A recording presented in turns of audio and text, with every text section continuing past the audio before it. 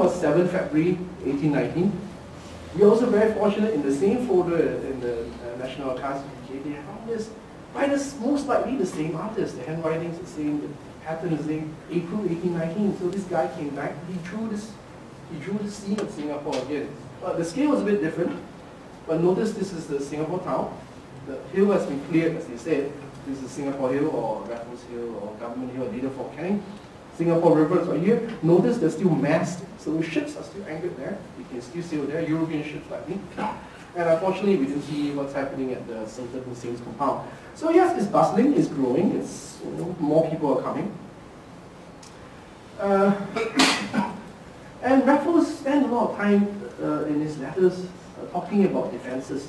It goes on and on, right? When the previous letter on all these things, he went to the extent of explaining that the principal battery has completed, the guns mounted, cantonments is just an old archaic term for military base or military camp, right? So like Cantonment Road in Singapore. Why is it called Cantonment Road, the police station? Because that was the military base. So the first military camp was in the Padang when they first landed. They just squatted there. And of course, it's an open space, it's easy to set up your tents. They squatted there for some time, and then finally they moved off to Cantonment Road. And some of you in my generation remember Seapoy Lines Secondary School or something like that along near SGH, the Singapore General Hospital. Seapoy Lines, right? They did military, right? A lot of military terminology. So he spent a lot of time talking about defense. In fact, of all his letters on description of Singapore, the most things he actually talked about is the defenses. Whether it's part of his wish to see Singapore become a bastion of military might, or he gives a lot of these instructions. And he goes into a lot of details as well. And here, unfortunately for this case, there was an accompanying map with this letter. Because he actually specified that on the point marked A is the apex of the hill. Now this hill, of course, is the Fort Canning Hill, 100 feet from the level of the plain, Padang, which extends itself to considerable distance. On top of the hill, there's an abundant space of construction of a small fort or blockhouse. And between the base and the sea, on the lines, the ditch, which formerly surrounded the capital of Singapore, again the ancient line. So they're using the ancient, well, if it's the mound or the moat is there, let's use it, right? Continue using it. Enclosing the considerable space, and which has been cleared, and the British troops are now encamped in the Padang. So it's just unfortunate that the map was not included. We haven't found this, it's not in the view archives. To the northward of the point marked B, and between it and the Malay village, a battery under command of the Fort of Blockhouse, containing 2 or 3 heavy guns and mortars met the advantages. Now, the Malay village is Kampong Glam, the Sultan Hussein's village. And another battery on Sandy Point, Tanjong Ru. And in the Bay Mark C was this Kallang Basin. Well, not the Kallang Basin today, it's very different. I think probably the area will be under the People's Association, the new airport building. It's all reclaimed, right? So it's probably there. And a Martello Tower at Deepwater Point, Tanjong Katong. So these are the areas using the 1825 maps because it shows you the areas. So that's A at Fort Canning, right there. B in between the Malay village and somewhere around Beach Road, which eventually became Beach Road Camp.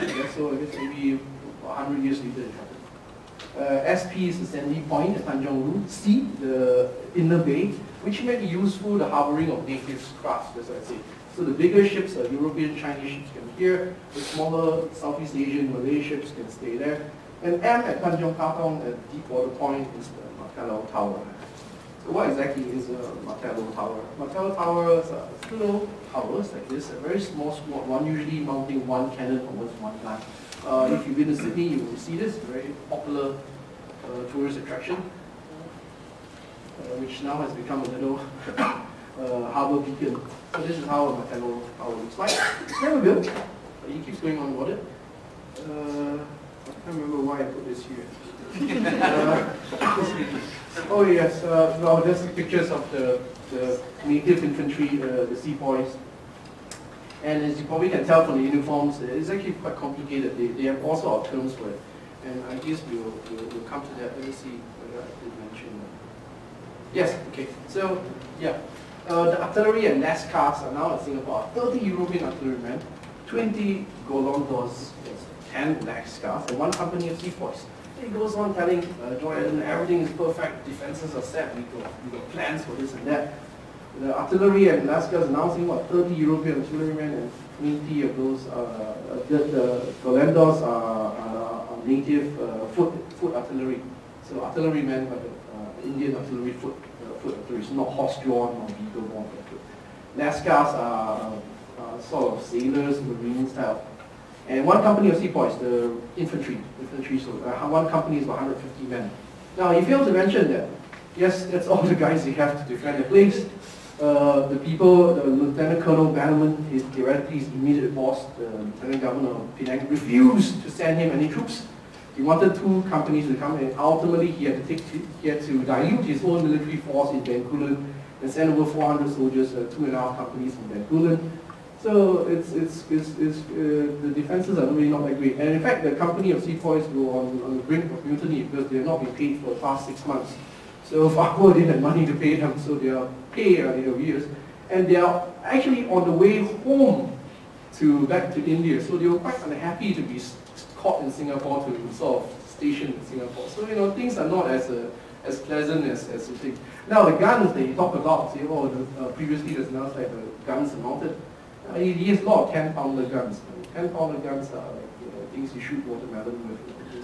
Pretty tiny. I'm sorry, I don't have slides for that, but effectively, things are not as rosy as he makes up to be. And he has all these grand plans, but where do you get resources for them? So he wanted to build all these things. So let's see what's happened. Oh yes, then I had to include this. As you go on talking about to Lord Hastings on June 22nd, what is in Singapore? If the proposed fort on the hill, remember you want to build a fort or a blockhouse, was of sufficient magnitude to justify such an operation, I should venture the liberty of dignifying it by this Fort Hastings, and if I may be permitted as the blah blah blah blah blah. And it goes on bootlicking this thing, just talking about defenses, but he just took this opportunity to say, see, I want to name it Fort, please allow me the liberty of dignifying the place, calling Fort Hastings, because your administration is Lordship's brilliant and unparalleled administration, moderate and limited as Lordship feels, blah blah blah. The general interest of benevolence and humanity may eventually, the world will have to thank the Lordship. Well, this is like almost like Jesus Christ or something, right? So Raffles is really a ham, and if you go upstairs and read the letter, he goes on, he took every opportunity to write these things, and read to his superior, and he will praise them, he will send them gifts and everything, under the pretext of saying, oh, this is our defenses, just one line, right, about 4, and suddenly he goes on and on trying to praise them and flatter them. Raffles is such a man. He's amazing in that sense. So again, the 1820 route map, that's proposed Fort Canning, and if you can see it, there's a little square box up there, that's, if you read carefully, it says proposed fort or blockhouse. Never happened until 1856, and was not named after Fort Hastings, right? Not Hastings, Lord Hastings, was indeed Lord Canning, who became the viceroy of India then. Lord Hastings, of course, had retired to Malta, and then he died, so never named it. And only happened much later, and instead Raffles built his house on top of it. So much for a fort, right? It became his palace instead. The cantonments, it says here, military cantonments. This is the big fat area now where all so-called colonial district or civic district, Supreme Court, Old Parliament House, the new Supreme Court, the UFO, High Street, New Street. So everything is there. And if you look carefully at it, yes, this is where the guy started planting. You see a line of officers' tents, and they actually showed tents right there. This is point B. Remember, you wanted to have a point B between Kampong Glam, right here, and the European town. You wanted to have a battery there. Nothing happened, that's Beach Road. Well, it did happen. Another 100, maybe Beach Road camp, right, the NCO camp. It happened about 1 century later. So, well, okay, I guess he has foresight. Another area, which strangely was not mentioned in any of his dispatches or things, but surprisingly built. 2 proposed gun batteries, and placements were here. This is again where the Singapore stone Malayan type of thing was found near Fort Fullerton, and it was to become Fort Fullerton. Remember, the stone was demolished because they wanted to build a barn and then extend, build the gun battery, and the battery road will start leading somewhere around there, right? There's another little emplacement there. No name at this point. Some other documents in the early 1820s, none of the Raffles Letters, call it Princess Battery. And it was actually built. They built the foundation, the seawall and everything, but it was abandoned at some point. And I guess they ran out of money, so we don't know what happened there. So there are some of these other mysterious things which appear. The only gun battery that was in place is here. Scandal Point or Sati Club, right? Remember Sati Club in the past? It used to be there, and that's where they first landed, and they've been sitting there ever since they came in February 1819. That was the only defense that Singapore had. Well, they had a few ships, of course, but even the cruiser, what was that? Newhouse or Newcastle? Well, one of the ships that came, there were 6 ships that came with him. Sorry, this slipped my mind. Was left behind with Farquhar. Not so much as defense of Singapore because it's termite infested, so it has reach to be repaired. So I guess there was a ship on the beach. So you see, the defenses were really dismayed back then. Right. So how about us archaeologists? What were we looking for? Well, we decided, well, I guess around the area, we're not looking for the cantonment and anything, but we excavated quite a lot within this district in the Padang. So 2003, we dug a little pit. The Singapore Cricket Club allowed us to dig the pit because they were returfing the lawn, so it was a good opportunity for us to dig up and then we can put on the grass. That's how the site looks like. Nothing much, a big hole in the ground, but you can detect a few artifacts that are over there. This is a good picture. I like to put this in to explain to people because I know some of you might have heard this same story repeated, but this is a very simple thing. A lot of people always ask me, how come things are buried? Oh my God, how did it happen? Right? I mean, how did you get buried underneath? It doesn't make sense, right? Well, it's very simple. Because over time, through development, people pile on stuff. They build a new water pipeline, so they pile onto it. This sand area right here is the ancient Singapura, the Lion City, Temasek period. And you can see some artifacts of those ceramics which John Crawford talked about sticking on the wall. The very black sands because it's a lot of habitation. It's all carbon, a lot of carbon in it, so a lot of things are there, a lot of artifacts. And this everything on top of it, orange clay, is put in by the British. The Padang itself was the beach, the shoreline.